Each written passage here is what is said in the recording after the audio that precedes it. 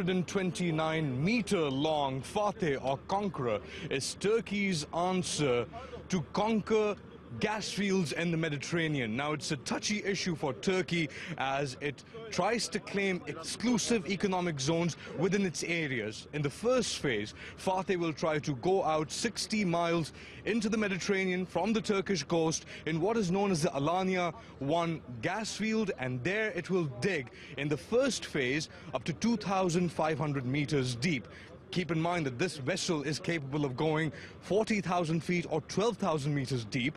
It's a touchy issue for Turkey and the countries around it because it has to do with something called exclusive economic zones. Turkey, Cyprus, even Lebanon, Egypt and Israel claim what is known as the Leviathan gas field in the Mediterranean, and Turkey hopes that with vessels like this, it can now move forward its strategic interests in the Mediterranean.